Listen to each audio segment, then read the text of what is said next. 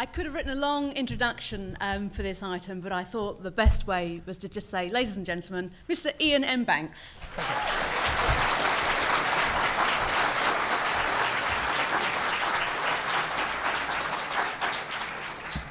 Now, Iain, as everybody knows, your first published book was The Wasp Factory, but you've been writing an awful long time before that. How long before that had you been a writer? Well, I mean, it goes back to primary school, believe it or not.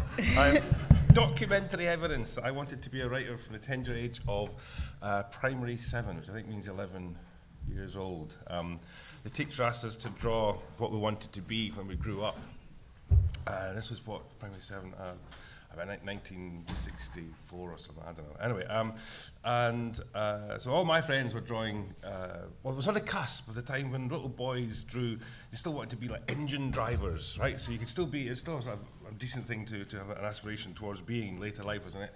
A train driver, engine driver, but also an astronaut, because like they were like even more cool, you know, those days. And I drew an actor. I didn't know how to draw a writer. I didn't know what writers really did. Well, they wrote, obviously, but I couldn't. You know, do you know now what writers really do? Have you learnt? Can I come back to you on that? Okay. Yeah. I'll leave the difficult questions to later. Thank God for that. You know, that wasn't one of the difficult ones. Oh dear. This could be a long panel item. Yeah. So I drew an actor and someone on the stage. You know, at the time I had very bright orange hair. And so I agree, absolutely. It started out orange, it went ginger, because ginger was actually toned down from my original hair colour, believe it or not. You know, then it went brown, and then auburn, and then brown, and now it's gone grey. You know, well, white. It's basically going white, but it looks vaguely sort of. So, in the midst of all this, drawing pictures of actors and dyeing your hair, you were writing, were you? It said "and writer." And writer. Spelled correctly, I might add as well. At the top left-hand corner, it was just rather poor drawing, because I'm not very good at drawing, really. But it definitely said "and writer," and it's there in my exercise book from primary 7. So I've got proof of this. And I started trying to write a novel when I was 14. It had this snappy title of "The Top of Poseidon."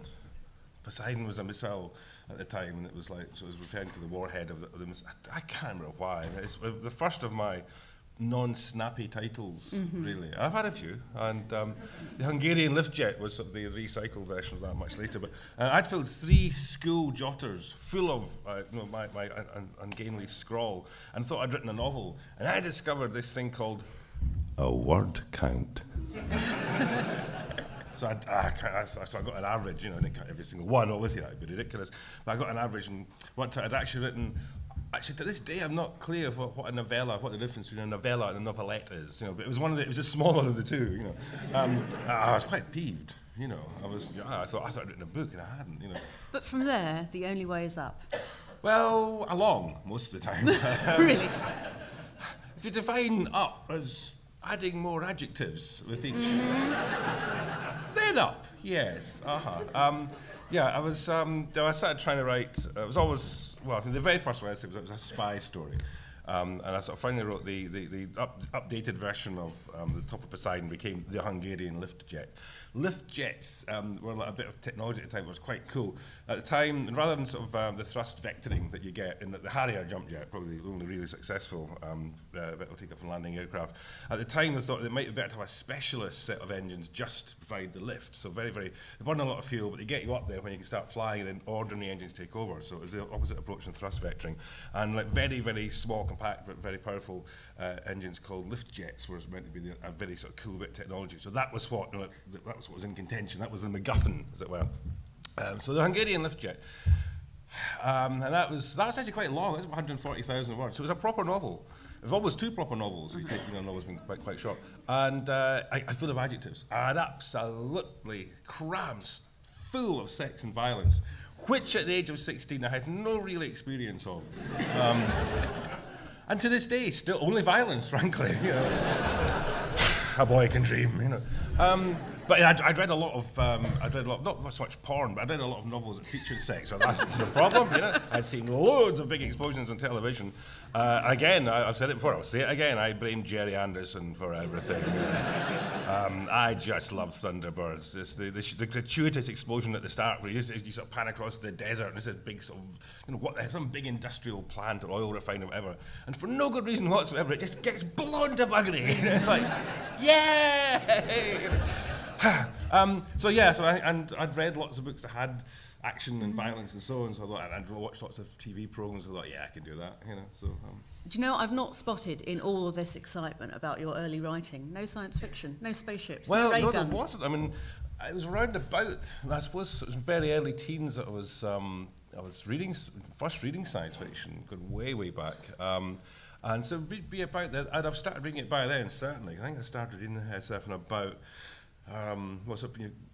deliberately, as it were, without just grabbing something at random. It turns out to be science fiction, as opposed from around about 12, 13, maybe 14. So certainly it was there, but I felt more comfortable writing stuff that I'd seen. I suppose, in a sense, take my templates from television in a way, because there was an awful lot of sort of spy. I hadn't seen that many of the Bond films or anything, but we didn't go to the cinema very much, because my mum and dad took me to the cinema a couple of times in Dunfermline, and I always got a flea. I always came back as a little visitor, a stowaway. I have quite sensitive skin. I know, hard to believe, but I am a sensitive soul. And I always knew about it when I had a flea. I got great boils and stuff, And I remember several times I suffered the indignity of standing naked in the bath, standing clothed in the bath, while my mum took all my clothes off very carefully and watching this little black dot going, ah, You killed Gerald! So we didn't go to the cinema very often, so most of my media, motion picture or whatever exposure was television, and so I'd watch lots of stuff like Danger Man and The Man from U.N.C.L.E. and stuff like that, so I kind of felt more comfortable in a way. I felt as I knew that sort of arena, and the way I didn't, I was still kind of in awe of science fiction. But after that, the next book was called TTR, a very, very, very, very long novel. It was I think it was about 400,000 words. It was so long that even the word count took prohibitively long to actually execute. So, and it was sort of, it was a near future. It was very much influenced by both Stand on Zanzibar, by the late and much lamented Mr. Brunner, but also by Catch-22. Joseph Heller, and probably more by Heller than by Brunner in a way, because it was less sort of obviously science fiction in a sense, but it was set in the near future, and it was sort of meant to be a satire, and it was the last book that featured lots of puns as well. I had this thing about puns. I had this character called Dahomey Brezhnev. Interestingly, Dahomey, which used to be the name of a country in West Africa, was spelled wrongly, with 2 M's rather than 1. Or was it the other way around? How the memory goes. And Brezhnev was spelt wrong as well, either a Z or instead of an S or the other way around. And Dahomey got involved in all sorts of exciting adventures, the only purpose of which was for me to cram in as many puns into these little short stories as I possibly could. And as a subsidiary thing, I was also doing, my dad started getting us the Observer newspaper. At the time, this had a colour supplement, which is quite cool and groovy at the time, in the 60s. And I used to sort of do collages. I used to cut out lots and lots of stuff from the Observer and do these little collages. I did great big ones that filled the wall of my bedroom. Hated that wallpaper.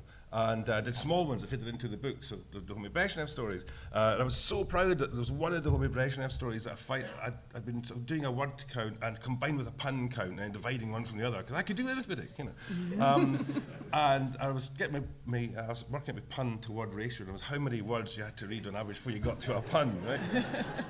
And I was so proud at the very last Dahomey Brezhnev, there was about half a dozen stories altogether. The very last one, I got it down to under 10. It was like pun to word ratio of 9.8. Yes.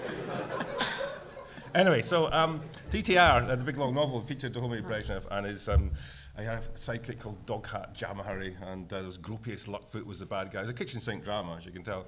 And Gropius's sidekick was called Toss Macabre. That looks really funny when you see it on the page. And it was immensely long, and that was 1972, I think that was completed. And after that, basically nothing but science fiction until I gave it up because I couldn't get anything accepted by a publisher. Was that the reason for the Wasp Factory? Yeah, I had, there was a big, I've characterised it in the past as like a sort of internal debate. where these smooth suit-like beings within my head were going, actually no, we'll start with like the committed ones, you know, it's a table thumpings, going, you're a science fiction writer, you should be proud to be a science fiction writer. How dare you even think about giving up writing science fiction, even temporarily? Desert the cause just for the miserable self-satisfaction of getting published. You useless bastard. Whereas, you know, the emollient suits were going, well, yes, we hear what you say, obviously. However, I think that the way to approach this is to regard an attempt to establish what one might call a bridgehead within the world of publishing, from which one might subsequently branch out, as it were, into these other riffling genres like science fiction, whatever it is, having done this. So obviously the emollient suits won in that sense. That they were right though, weren't they? Well, in a sense they were. You know, that's why you have these little voices in your head, isn't it? So yeah, well, it was in a sense it was practicality. I mean, I realised there were only about I guess only about half a dozen publishers in London, you know, in Britain, that you could actually publish science fiction with any sort of degree of regularity or professionalism, whatever. And I'd exhausted all those, and I thought, maybe now that I'd sent him like 3 novels and got nothing but rejection, I thought, oh no, it's him again. I'd just be rejected out of hand. So I thought, at the very least, I'll get rejection slips from a bigger variety, greater variety of publishers. You know. So I thought, well, obviously you have a slightly better chance of getting mainstream published just because there are more publishers. You're more likely to get to someone, to an editor, and he or she will say, yeah, this is something that we want. But another thing that made a difference was writing a second draft, because I had this Iain's handy writing tips, #1 for budding authors. Always do a second draft.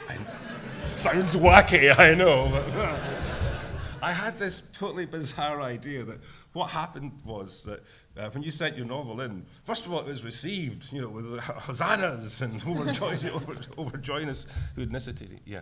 And people, you look at it and they say, well, the spelling's frankly atrocious, but that only indicates great creativity, we think.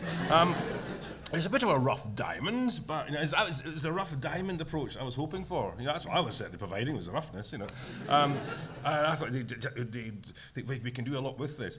And it hadn't really occurred to me that what you should actually present them with is like the best possible thing you're capable of, and that means going back and reading it carefully and thinking, well, you don't need all those adjectives for a start. That should probably be spelled conventionally, I suppose. So the attempt to break into the mainstream did coincide. This is my all-out attempt to actually finally do it. Backstage, I was getting towards the age of, at the time, seemed incredibly old, of 30. Obviously nowadays, why an age of, to pick a number out of the air, 56, for example, doesn't really seem that old at all. But yeah, at the time, if I don't get published by 30, I'm going to sort of retire. At the time, well, not retire, I was going to go back to Scotland. I was living in London at the time, and thought just go back home and only write, every now and again rather than every sort of year or whatever. So yeah, the second draft thing coincided with going back to doing mainstream, as it were. Well, the Wasp Factory was a big hit. Now, this is possibly a dilemma because now you're a successful non-science fiction writer and part of you wants to write science fiction. Was there any reticence among the publishers when you said, I want to do spaceships and stuff? Didn't they say, well, look... Well, there was a little. Yeah. Yeah, my publisher was Macmillan, was a hardback publishers, and they didn't really do science fiction. I think they'd done a very, very small amount, but they didn't really give consistency. And when I said I wanted to write science fiction, I knew this. I said, but I've got this great idea. I'll just go to another publisher. But I said it was science fiction. They said they were sort of cautiously okay about it. I said, but what I'll do is I'll have another name, a pseudonym. I shall be John B. McCallan. And my editor, so John B. McCallan. Why? I said, at the time, it's my 2 favourite whiskies. Do you sense a theme developing today? So it's John. I was a big fan. My favourite blend at the time was Johnny Walker Black Label. So Johnny Black, John B. And the Macallan was my favourite single malt. It's my tastes have changed now, but that's not the point. At the time, I thought John B. Macallan. It sounds Scottish, and it's got a B. It's got a middle initial because science fiction being as much as anything an American sort of genre, as much as it is British or anything else. B, this looks right. You know, I was used to seeing a lot of the science fiction novels I bought by American writers. There often was a middle initial in there. Just why I almost became Iain M. Banks III, frankly. You know, but. Isn't that like Johnny Be Good? Kind of, yes. And so I thought, well, if I go to a different publisher, I've used a different name, that'll be fine and dandy. And eventually my publishers, Macmillan, specifically my editor, James Hale, again, much lamented, said, well, I think we can do science fiction. You know, so I said, well, we'll keep the same name. But I said, can we put the M back? Because by this time I'm getting all this grief from my family, because technically my full name is Iain Mingus Banks, or Iain Menzies Banks, however you choose to pronounce it. And I'd got grief from my family, because it's a very long, complicated story, which I won't bore you with. Okay. But I got my uncles come up and saying, what, you leave the M out your name for? Are you ashamed of being a Mingus, or what?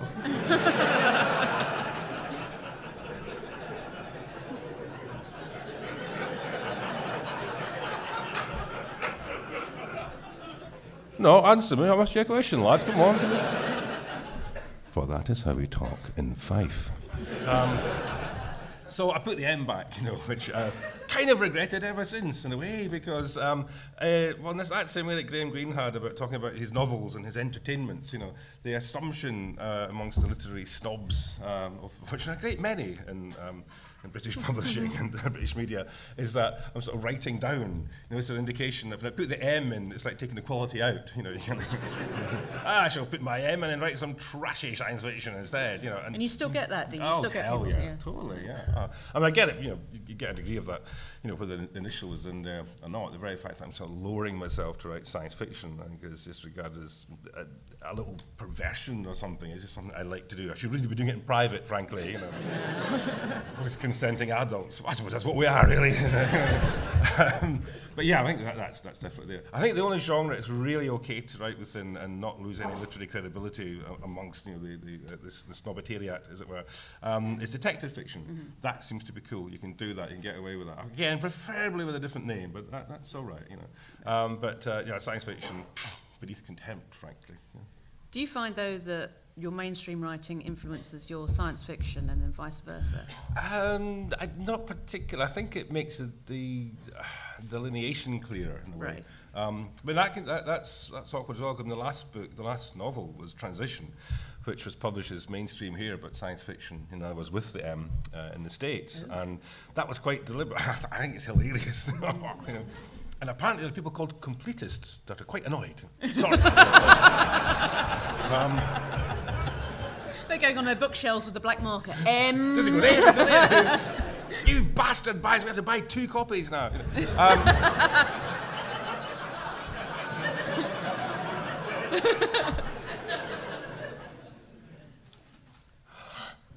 I've just got it. Complete it. Yeah.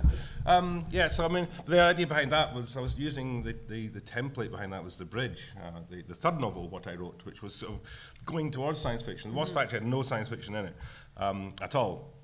Although several people, including Roger Payton, came up and I didn't know Roger from Adam at the time.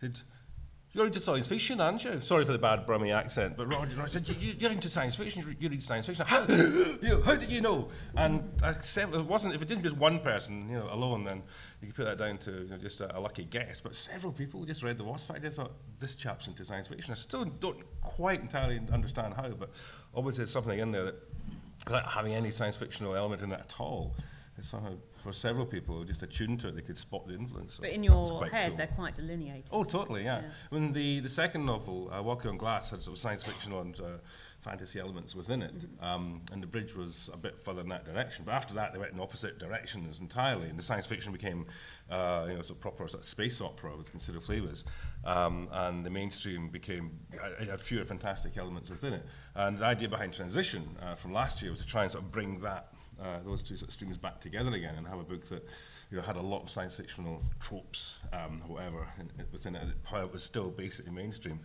So I kind of over-succeeded in a way, which is basically a polite way of saying failed in some quarters, because it was taken as being science fiction, even by my publishers.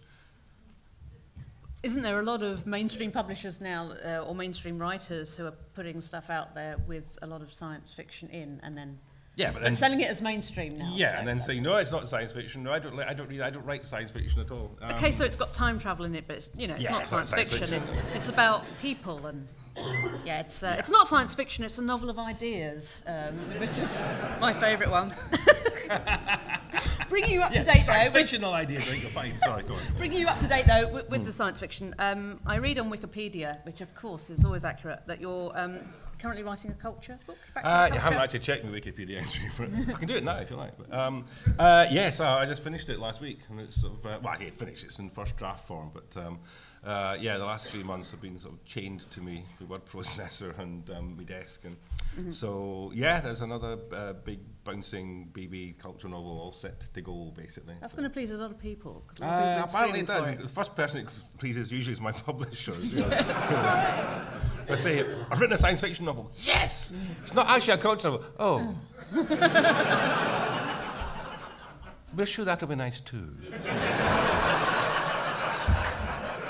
Aren't you supposed to agree these things beforehand and have like a contract and so on, don't they? Well, I've got a contract, and it actually does specify whether it's mainstream or science fiction, but it never specifies culture as such. So, actually, my publishers have never interfered in that way. Which I think if you're being paranoid, you put it down to the fact they don't care very much. But which I don't. I've never really had any sort of pressure from a publisher. I've had suggestions about. Well, maybe about length of contract or whatever, doing a 2-book and a 4-book or whatever, but usually it's basically it's up to me to decide, both in intervals involved and also, so far I've never come to a disagreement. I suppose that's the point. I mean, they seem to be very happy with me writing science fiction and mainstream, Well, talking to other writers, that sems to be quite unusual these days. I do have a very, very fierce agent. The wonderful Mick Cheetham is an agent, and she's tiny. Everyone has this image of Mick as being about 6'7", but she's actually about 4'8" or something. Small, not quite that diminutive, but she's a very, very fierce woman, and her writers are her cubs, and she's the tigress, and you do not get in between the two if you value your life. I've had people on the phone in tears. I've just talked to your agent. Mum, I've told you not to use the office. So she's fierce. So maybe that's what a good agent does. I mean, I'm a rubbish negotiator. If my publisher says, "Tell you what, I'll give you a gyro for 10 shillings, dated 1963 for your next book," I go, "Oh, very good, thank you very much." It makes me, my boy's not getting out of bed for less than 500,000. So yeah, she does what a good agent does. So maybe Mick intimidates them. I don't know. I mean, even before I had an agent, a long, long time, Crow Road was the first novel that Mick sort of came on board for, as it were. Even before that, I never really had that sort of any sort of real interference at all. So I've just been a bit lucky. I've always had a good publisher, but Milner are pretty good. And then the what was now. When they're now sort of part of the Hachette group, but Little Brown and Orbit, we kind of go back all the way to the paperback of The Wasp Factory, and so that's all the way back to 85. Although the name has changed, and to some extent the owners have as well.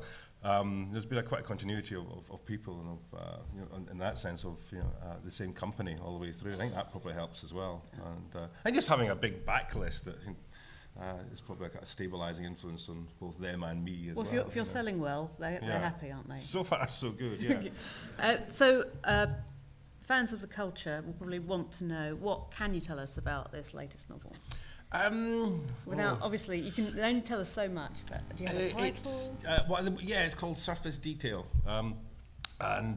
It's part the big story behind the sort of human bits of it is that there's lots and lots of civilizations, once they get sort of the equivalent of Soulkeeper technology or whatever, or the ability to transfer mind states or to record mind states and so on. It means you can be, in a sense, immortal, whatever. You can upload yourself. And that people have afterlives. That a lot of societies, rather than go for just biological immortality, you go for immortality. You still, your body sort of goes, whatever, but what you might call your soul in a non-religious sense remains, and that's put into some computational substrate, and you go and have a life in there. And it'd probably look a lot like a better version of World of Warcraft plus The Sims or something.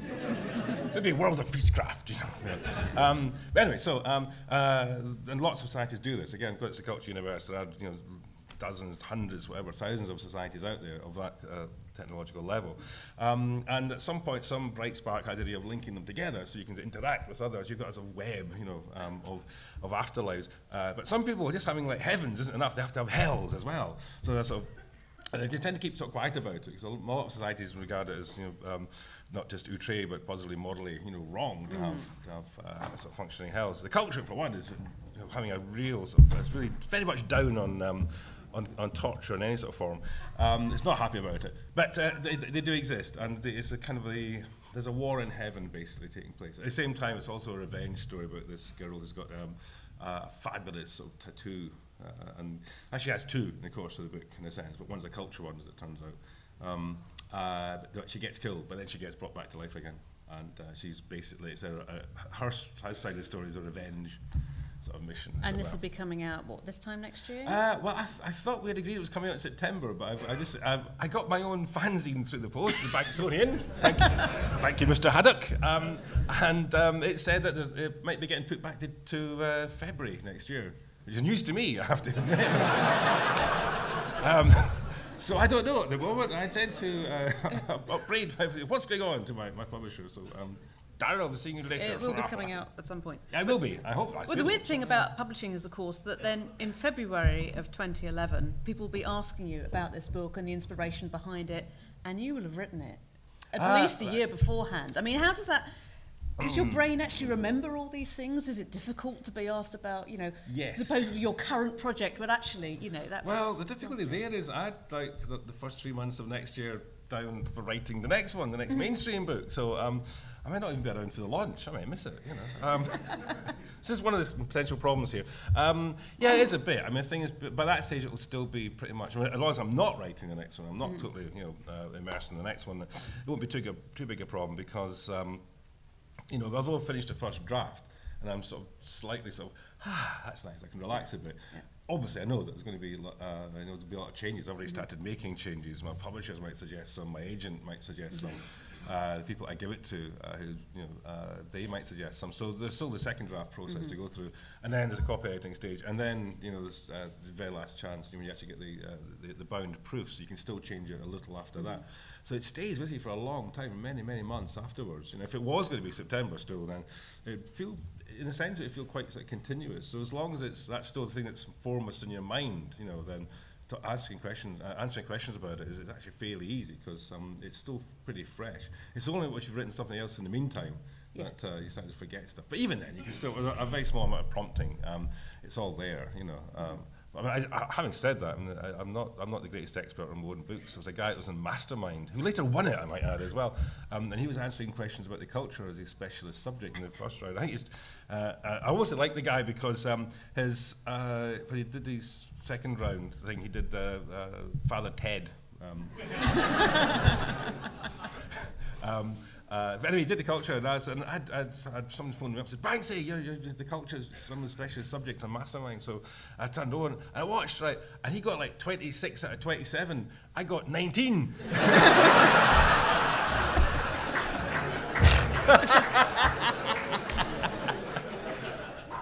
Although I did get the one he got wrong, but I think we hear the sound of a straw being grasped at here. So what keeps you coming back to the culture? I just love it. I mean, it's my personal playground. It's my big train set. You know, it's also where I'd like to live. It's my secular heaven. You know, it's genuinely as close as I can come to. You're creating a utopia, as what we were talking about in a panel yesterday. And it's my attempt to do that, to make something that is not just, you know, a utopia for me, but, you know, arguably for as many people as you can sort of possibly imagine, really. But I was finding new sort of things to say about it. If there's nothing new to say about the culture, then I guess I'd stop. Well, I hope I would. I hope to have the, you know, the moral probity or, you know, honesty to admit it and just stop writing. You know, stop writing about the culture. But at the moment, there's still a lot to write about, and it's easy enough for another novel now. And the notes, one of the very last things I did at the end of the book at the start of the week was go through the notes for the book and just take out all the bits that I hadn't used. And this easy enough there, you know, for certainly all the background for a new culture novel. And you know, they haven't got the actual well, I've kind of got hints for ideas for the next story, the actual, the narrative drive bit, as it were. So that will definitely be another one at the very, very least. And at the moment, it feels fairly it's on a sort of plateau cruise phase. I can't see it running out of steam for a bit. You never know. I mean, But it's such a vast canvas, isn't it, to write stories on? That's why it's easy to zoom in and find a bit you haven't actually covered properly. So there's always more to look at. So yeah, I mean, I say you can never be absolutely certain, but I think it's at least one more to come, and probably a lot more. We shall see. We shall see. You mentioned earlier on about your 3-month intensive writing process. Now, I'd written down here that you do 6 months on and then kind of 6 months off, but no, a novel in 3 months? Well, I used to tell people that, it was 3 months on and 9 months off. That used to annoy a lot of people. Kind of. What? What did I do? The way it actually works, right, this is version 2, right? So this, delete earlier, anything I said before, it's wrong, right? This is the way it actually works, right? Get this right, hold on. Yeah, okay. There's a 3 months writing the last novel, in a sense, you know what I mean? And there's 3 months sort of working on the last novel and tinkering with it. Yeah. And that time I'm sort of relaxing at the same time, not thinking about a new novel at all. And then the following 6 months, it's following 6 months, that's when I'm thinking really hard.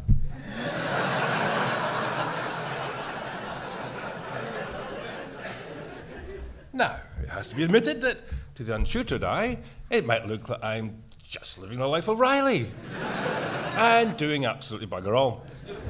But you can't see what's going on inside you. There's a lot of cogs, wheels within wheels, or thinking all the time. I may be sitting there swigging red wine with a nice red wine with a curry. I might be chatting with my chums. I might be in the hills, walking along, with my rucksack on my back. But I'm thinking all the time, yes. Think they're falling for it?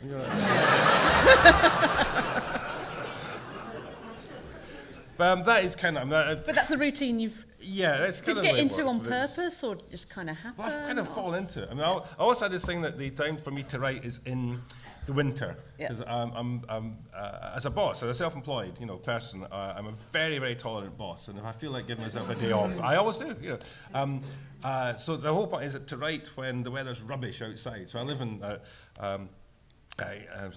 Central Industrial Belt, east bit of Central Industrial Belt of Scotland, in Fife, and it means that the weather's not that bad. I mean, compared to like Gourock, where I used to live, Greenock and the Clyde, it's like Southern California, frankly. We do get quite a lot of rain. It's cold and so on. So it means that if the weather's horrible, that's a good. There's no temptation to run outside. If I did live in Southern California, I'd never write a bloody word. But haiku at the most. So quick haiku where there's a cloud passes over the sun. Oh, it's nice again. Grab the surfboard or whatever. And off you go. But so I think that's why I have to write in the winter. That makes sense. Just from a purely sort of practical point of view, it means it's more likely I'll spend 3 or 4 consecutive days actually at my desk. And is it an intense period? Yeah, it's pretty it's a heavy flow, as it were. Yes, it's, I usually try and write about 2,000 or 3,000 words a day, depending on what sort of book it is. In the case of this last one, I think I was averaging about 17,000 a week. It's always the weekly figure is what I tend to go on. Yeah. So that I usually try and write sort of during the working day and the working week, so that I can socialise with friends that have got normal jobs, And so yeah, trying to. And also, you need the downtime. You have to have the couple of days off to sort of to recharge. You can write all the way through. I can write straight through for forever 15, 16 days at a time. Then you really need that second weekend off, because you're just sort of a bit frazzled. You get burned out or whatever, as you're doing any job, I guess, and you need the downtime. But yeah, it's quite an intensive sort of period. I just spend a lot of time doing it, and I definitely know that if I wake up at 4 o'clock in the morning thinking about the book, there's no point trying to get back to sleep. I always have to get up and start work. And it doesn't mean that I've often completed my day's work by 8 a.m. Although you need to go back to bed for a snooze at that point, of course. Right? And you've never thought about that 6 months period when you're not writing, instead of thinking that you would perhaps do another book or try something different? I did actually suggest this to me to James Hill many years ago, and he said, "Don't do that." Well, I think he still thought of me as a sort of. I don't think he realised I was going to be dabbling within science fiction at the time, so he thought I was just going to try and become a proper serious, really well-respected literary author. and poor fool.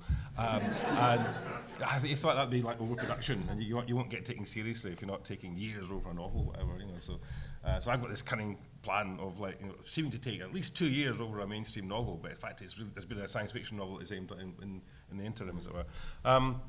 So I think, but also I think it'd just be, you can sort of overproduce in a way, and you can just not. I also do believe I need that extra 6 months just to get my ideas together. You can knock something out, but that's not good enough. You have to be genuinely proud of what you've done, and I need the time to just organise my ideas and, you know, get some sort of plan together, sort of scheme for the whole thing, and you just can't really knock that together that quickly. I suppose you could in a way if you're just doing the same thing every time, but I mean, apart from anything else, I'd get bored doing the same sort of thing. I come as close to it as I ever do with the culture itself. I mean, I still find it exciting writing about the culture, but there's a lot of paraphernalia and stuff, you know, that's in there that if I was simply doing it by rote, I could rely on. But on the contrary, I try to avoid as much as I can, much repetition in the culture as I can. Because you'd have no incentive to get up at 4 in the morning. You wouldn't be waking up thinking about the book. You'd be waking up thinking about, you know, you might walk down the shops or something like that. Something like that, yeah. Or, you know, I'd probably be playing Civilization instead, actually. Yeah. Yes, I did hear this rumour that 1 year this all fell to pieces when you kind of got involved in a computer game. Is this well, yeah, I'm a serial. My name's Iain, and I'm a Civilization user. But I can give it up any time. Given it up several times, actually. No, I've definitely got it under control now, because I've actually gone back. I've got earlier versions of Civilization, you know, and some of them I prefer to the more modern ones. And I was playing quite a lot up until I think it was October last year, September last year, and then I had to think about the more intense planning stage of the book, so I stopped playing. I didn't play for 6 months, and so I had my first game, you know, in the last week or so after finishing the first draft of the novel. So it's obviously is actually properly under control, you know. I didn't bring my computer down with me, you know. I'm not disappearing off to the room, you know. Sort of just found a few more cities. No. Yeah, I think it's just it's something about the game that appeals to me. I've never been great fans of shoot 'em up. I'm antediluvian sort of view that no shoot 'em ups ever improved on the original Asteroids. One day I will ram a rock and I will survive, and the rock won't. I know it will just bang. I could be wrong there. Okay. You kind of dodged my question about. Did I? Is it true that you actually a book got sacrificed? No. A book's got sacrificed. It was books I should have been reading by other authors got sacrificed. No, I've never. Now the only time that I ever sort of missed the deadline, as it were, was when my late wife now and I was splitting up. And it was just when things were really bad, and I just couldn't concentrate. And you have to concentrate when you're writing a book, and I just didn't have the sort of mental wherewithal, the mental resources to do that. So I actually had to go to my publisher. And it was like being a student again. Can I have an extension, please?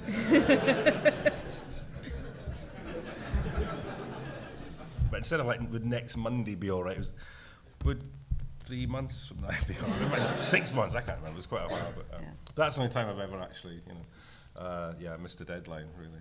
And no sign of any writer's block happening. You just in the winter you get up. You do the book. I had writer's block twice. I think once for an entire morning, and oh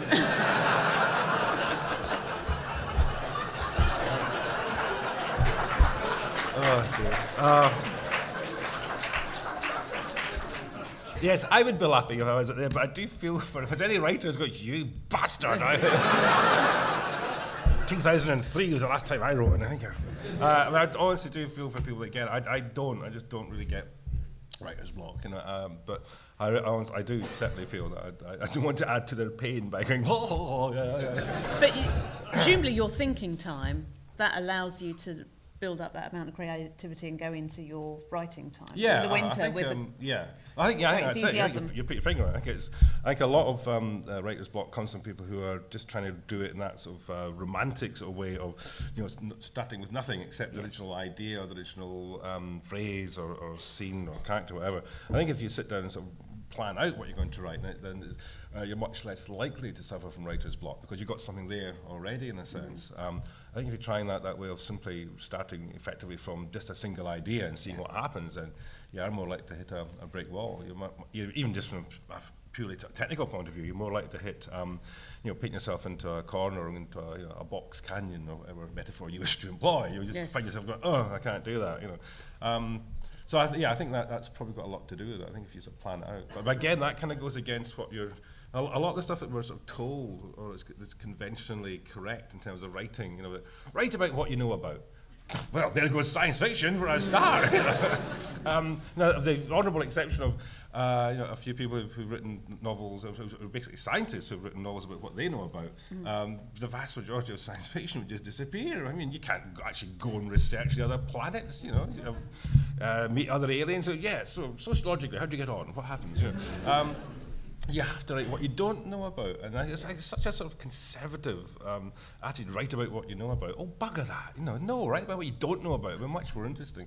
And I think also this idea you shouldn't really plan things. Again, there's a kind of snobbish thing about that. It's all about inspiration. You sort of wander around, with your cravat flowing in the breeze, and suddenly the muse strikes you. You say, I must to my desk, away.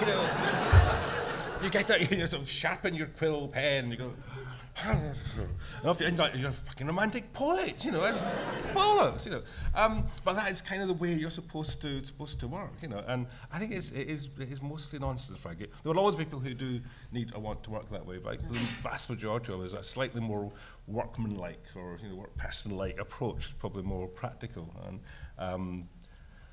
And certainly that's what works for me. I think there are different ways. Your mileage may differ, as our American cousins would say. You mentioned Scotland, obviously, where you live at the moment, and I perceive you very much as a Scottish writer. Do you think that the culture and the landscape is a big influence on your writing? In a way, I hope not, in a sense, because the culture, because it is over zillions of planets and all the rest of it, it shouldn't really feel too tied to any particular Earth sort of culture, I guess. I don't know. But in the mainstream, aren't you often, Scottish writer Iain Banks? Yeah. That's because partly out of writing what you know about. I'm a big believer in doing that, actually. So I write about Scotland quite a lot. That's partly laziness. I hate doing research. The R word, as it's called in our house. So and obviously it's easier for me to write from the point of view of a male Scottish man, male man, yeah, a male mailman, the mailman, yeah. The Postman is a good novel. I could get a film. Right? Yeah. Anyway, it's easier for me to write from the point of view of someone who's my age, my gender, roughly my sort of income level or whatever, or class, whatever. And living in Scotland, it's simply easier for me. I don't have to do the research. It's all there, And so now and again I will do that, and I hope I'm not doing that just because it's easier. But it's there's some novels like you kind of require that. The Dead Air, the one about the radio DJ. It was always going to be a very sort of loose, fluid. A book where the guy's just talking at you all the time, and so it was so much easier for me to do that from someone who's like me in all those respects. But from that point of view, yeah, the mainstream's definitely got the feel of Scotland in it a lot of the time. Deliberately, not always, of course, but the culture, I don't know. I think probably in political terms, there's probably a slight essence. I think Scotland is more communitarian, as it were, slightly more left-wing than Britain as a whole is, and England is, if you like, and certainly, this part of England, London, a large city in the southeast of England, so I think there's maybe an element of that, I suppose, that there's still a sort of I'm absolutely not a libertarian, and I'm deeply suspicious of any political movement that holds up Ayn Rand, who said that she regarded altruism as a swear word. Fuck that, I think not. So yeah, I'm still, I'm vaguely, I'm of that age. I'm happy to be an old lefty, really, But there's plenty of writers living in Surrey, so they can do the stuff in England. Absolutely, that's fine. Of course they can. Yeah. But, it's just I just like Scotland apart from anything else. I do feel I fit in there sort of better, I suppose. But you did spend a time in England, didn't you? Yeah, I thought it'd be better to be close to the publishers. Complete nonsense, you know. It didn't work that way at all. It did mean I could go and sort of actually deposit the novels on the receptionist's desk, but that wasn't, apart from saving the postage and every Mikkel Max a Muckle. Yeah, that's, you know, something of a false economy that I actually had to live in London, you know. I'm